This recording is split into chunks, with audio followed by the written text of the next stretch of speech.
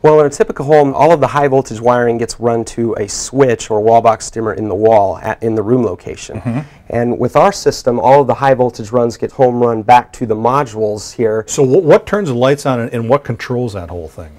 So these modules communicate back to our central processor with low voltage wiring.